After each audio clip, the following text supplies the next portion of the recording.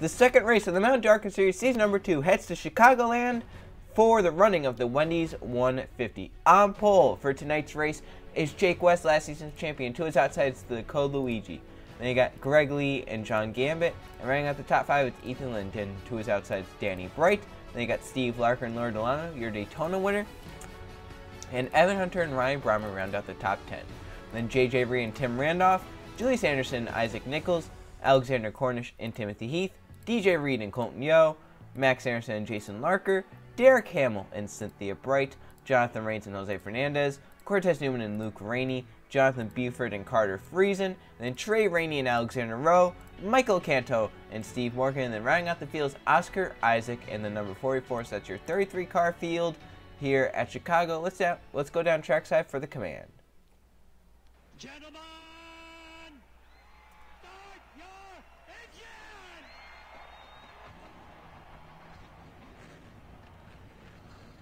All right, take a nice big deep breath, buddy. Give your seatbelt a tug. Double check your steering wheel. Sit back, relax, get a nice pace, nice rhythm, and let's go out there and have a good day, all right, bud?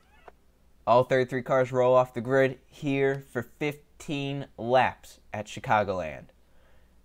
It's going to be an exciting race at night as well. It's going to be a nice little short race as well. Only 150 miles, only 15 laps, as the pace car will make the left-hand turn to pit road. Jake West and Code Luigi have control for the start. West on the inside, your pole sitter. To his outside, Code Luigi in the number 10. To the restart zone they come. Jake West steps on the gas. We are racing here at Chicago.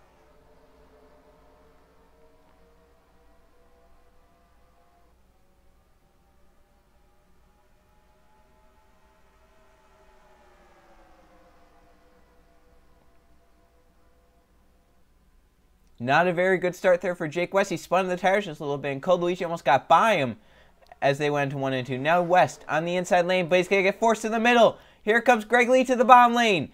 3 wide for the race on lap number 1. Off of turn number 4, Greg Lee leads lap 1. Got a big push from Ethan Lynn there to make that 3 wide move. Now here comes Lynn to the bottom lane, blocking Steve Larker in the 94. Larker now looks to the bottom lane. 3 wide for the race lead already. And behind them watching that is Evan Hunter, that number 34 car. Larker trying to clear Lynn. He does just that. Oh! Hard into the wall, 2 cars. Looks like it was the 8 of Ryan Brommer and the 06 of DJ Reed. Now we got cars on the apron. Jonathan Buford, one of them. Keep it under control. Isaac Nichols, your IROC champion, coming to the front. He's underneath Evan Hunter for that second position. Alexander Cornish is there in the 68. Nichols, a power move through 3 and 4. He's going to get underneath the 94 car. He's going to get to the race lead here.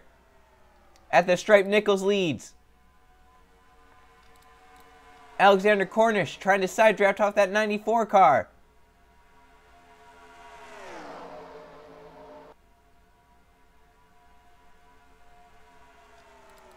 Behind them, battling hard, Jason Larker is there in the 25 car. He's underneath John Gambit in the 69. And now up the track, here comes Timothy Heath for that 3rd position. As the battle for the lead is on. See, Alexander Cornish gets underneath Isaac Nichols, and that's going to move him to the top spot as they hit 1 and 2. And those 2 cars that nailed the wall hard, you can see Ryan Brommer on pit road with damage, and DJ Reed has some pretty heavy damage as well. Alexander Cornish trying to clear Isaac Nichols into 3 and 4. And he does it. They're sliding up back here, 3 wide. They're bouncing off each other. Laura Delano makes a move to the bottom lane. Derek Hamill, with all that going on, is going to get to 2nd. Laura Delano, your Daytona winner and points leader, moves to the bottom lane, 3 wide. Jose Fernandez shuffled to the middle. Come back out on track, it's Ryan Brommer. They have taken the hood off of that car. Let's hope he doesn't impede with the race leaders here in 3 and 4. Hamill to the inside now for the race lead there, catching Brommer at a high rate of speed. Hamill almost into Brommer. Brommer onto the apron.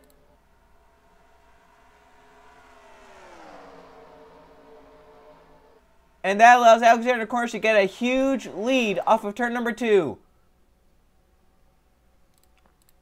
And that was a, if I was Brommer, I would have gotten down the apron there and not affected that. But he stayed in the track, and it really affected everyone involved there. And he might even get dumped here in a second. He's up top 3 wide. And he's falling back in a hurry and taking many people with him. That's the 58 up there, Timothy Heath. A lot of cars going by in the inside lane. And they have caught Alexander Cornish. That draft big here. You can see they have caught him because they are getting single fouled out back here. Ethan Lind to second. Evan Hunter looking for third.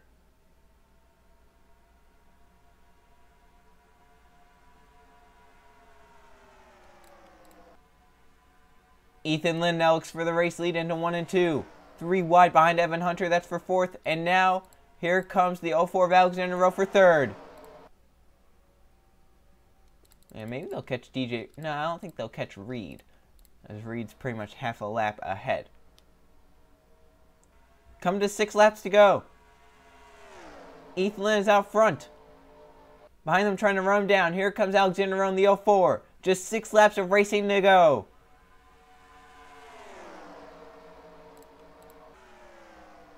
Rowe to the bottom. Max Harrison following through.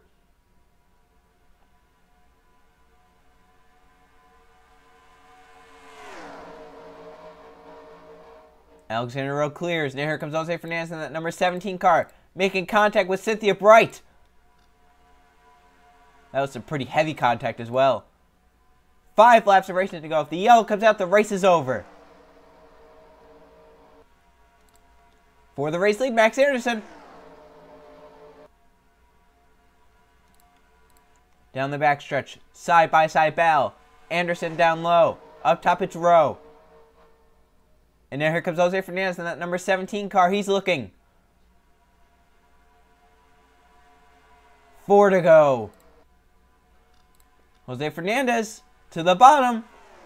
Points leader Laura Delano's there. Trying to go for 2 in a row. She's going to make it 3 wide. Down the backstretch, Laura Delano 3 wide for the race lead. Backs out of it. Let's Jose Fernandez battle it out with the 82 of Max Anderson. Jason Larker coming up into this battle. Delano looks to the bottom. Onto the apron behind the 35 car. Hopefully he gets back up on track without any mishap. He does. Jason Larker 3 wide for the race lead. Slides up. Almost some contact there between Laura Delano and Jose Fernandez. JJ Reed is coming in the 35 car. If they can make it to the white flag without wrecking, that'll be amazing because it'll be a great finish. And they do not have any lap cars ahead that they'll have to deal with. 2 laps of racing to go. Jason Larker is clear. JJ Reed in the 35 trying to run him down. Carter Friesen in the 12. Colton Yo in the 00. White flag this time. Can they make it? Can JJ Reed run down Jason Larker? Can Carter Friesen join this front 2? Looks like they're going to go 4 wide behind to the stripe. White flag. One more time around. Friesen's in the grass. He saves it, comes back up. He keeps 3rd. He's looking for 2nd now. Can JJ Reed run down Jason Larker? Down the backstretch for the final time. Between the front 2, JJ Reed in 2nd trying to run down Larker. Jason Larker to 3/4 the race lead. JJ Reed looking to the inside, coming off of turn number 4. Jason Larker holds off JJ Reed to win at Chicagoland. Wow, what a finish. We had cars in the grass. We had cars everywhere. We had a close battle for the lead. Jason Larker holds off JJ Reed. But there's another lap. Reed probably could have gotten to the race lead. But Larker holds on to win. He timed it right. He got to the race lead at the right time. Wow. Let's go and check the finishing results. Here are the finishing results from the Wendy's 150 at Chicago. There are no caution flags and 8 lead changes among 9 different drivers. That was a very great Chicagoland race. Jason Larker holds off JJ Reed by less than a 10th to win here at Chicago. He led 3 laps. Carter Friesen ends up 3rd. He was in the grass at the white flag, and he holds on to 3rd. That was great driving there by Friesen to get it back on track without wrecking and to maintain his position. Jonathan Rains ends up 4th, and Ethan Lind rounds out the top 5. Then Colton Yo in 6th. Isaac Nichols is 7th. Alexander Rowe 8th. Alexander Cornish ends up 9th. He led the most laps of 4. And your points leader, Laura Delano, ends up 10th. So there's your top 20. Some guys down here. Jose Fernandez was bound for the race lead late, got shuffled back. Derek Hamlin was up there at the front. Luke Rainey was up there at the front. Luigi Oscar Isaac got held up by the lap car there of Ryan Brommer.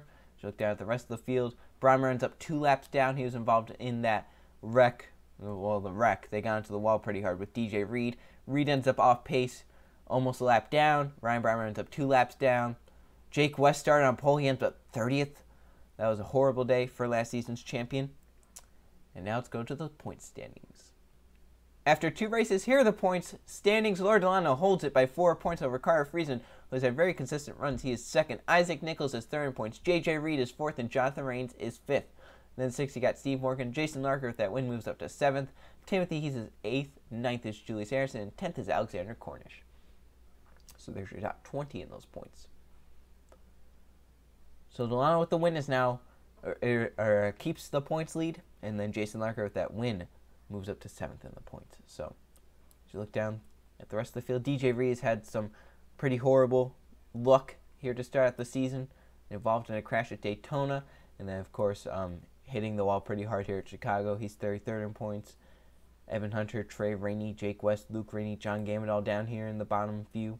You're going to have to hope for some magical thing to happen to turn their season around. Alright, so the next race and the 3rd race of the season will be the Target 200 at Richmond. See you guys then.